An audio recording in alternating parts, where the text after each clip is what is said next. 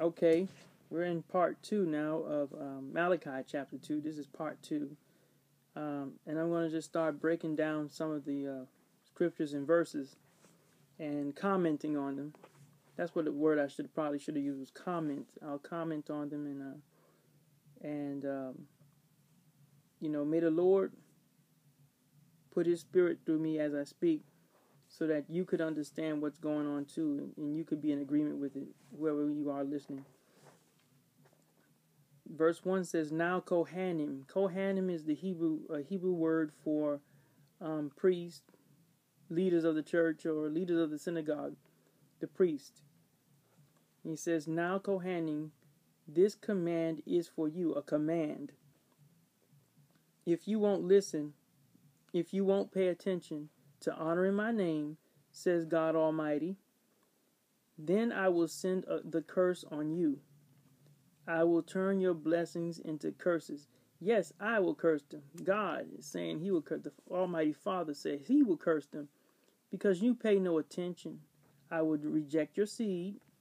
I will throw your dung in your faces. That's doo-doo, crap in your faces. The crap from your festival offerings, and you will be carted off with it. Then you will know that I sent you this command to affirm my covenant with Levi, says God Almighty.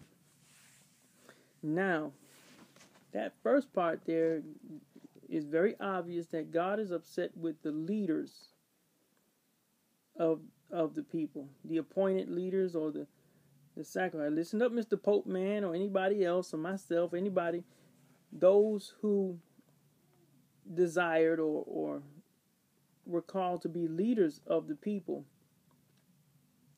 He is saying to leaders first, if you won't pay attention, then I will send a curse on you. I will turn your blessings into curses. Yes, I will curse them. God is saying this. Now, of course, this is Old Testament, and a lot of people are trying to tell us that because Jesus rose and died and rose again for sin, that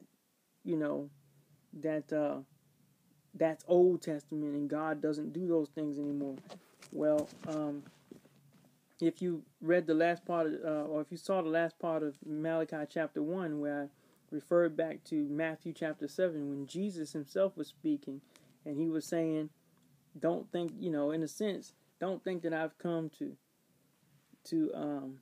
give you a way into heaven while you're still going out disobeying God's commandments, the Almighty Father's commandments, because He's God in the flesh. So He was telling them, don't think that, and we should not be preaching that either, because the same God is the same yesterday, today, and forever. So Jesus Christ Himself, like I said in during Malachi chapter 1, Jesus Christ Himself, and we will see that in the near future, He has not said anything different than God. God is upset with the leaders because the leaders, number one, so far, they're not preaching the truth. They're preaching a sugar-coated, half-hearted gospel. They're allowing people, as we saw in chapter 1, to come bring any old kind of sacrifice without showing any respect to who God Almighty is, the Father is. So then He goes on to say in verse 5 here, my covenant with him was one of peace, life and peace, and I gave him these things. It was also one of fear, and he feared me. He was in awe of my name. Now, I think I said in Malachi chapter 1, I mentioned how people think Jesus don't want people to fear Him, or God doesn't really want people to fear Him, and people will say, well, God is not a God of fear. He says when He gave the covenant to Levi, and I'm reading right here in Malachi chapter 2, He said it was a covenant, was also one of fear, and He feared me.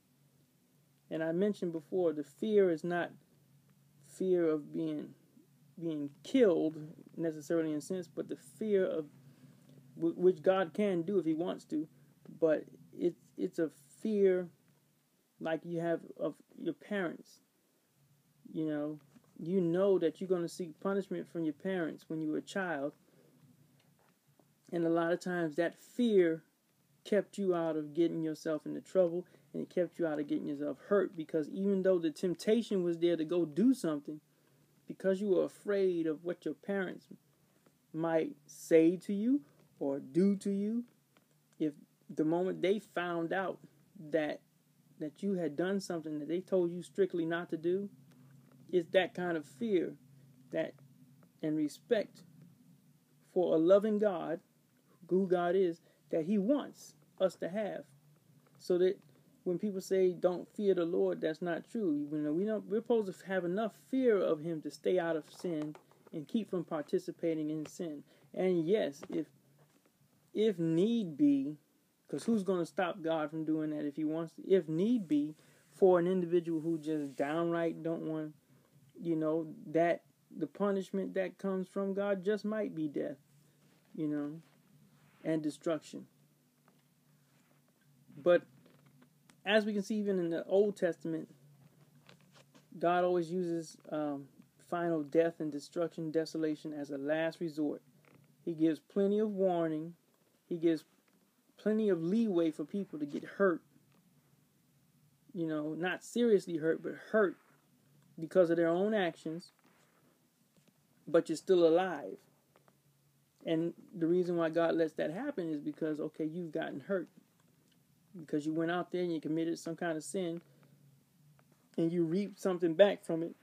And that reaping is supposed to inspire you to not want to go commit that sin again.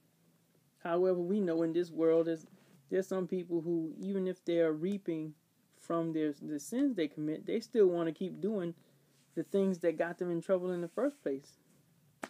And they want to get worse with it and start going on and doing more and more and more. There's people like that in this world. So God is saying here, that the covenant that He had with Levi, the Levites, back in the days of Moses, they feared Him and they obeyed, basically. That's why He says He was in awe of my name, just my name alone. And then the true Torah.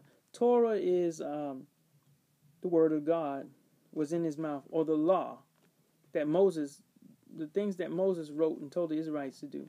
So He says the true Torah was in His mouth, and no dishonesty. This is the key thing right here, found on His lips. Because He feared and awed God, He didn't dare try to use the word of God for dishonest reasons, or dishonesty, or deceive somebody. So God is saying here, Levi, he walked with me in peace and uprightness